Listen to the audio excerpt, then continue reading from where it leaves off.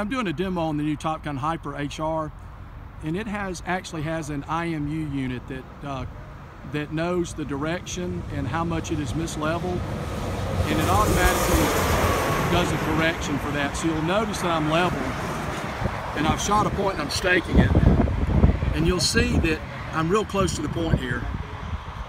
See, you know, I'm within a couple of hundredths. So what I'm going to do now is we're going to mislevel it. So just bring the pole towards me, you know, just bring it straight towards me. That's good. Now, you'll see how much it's misleveled now.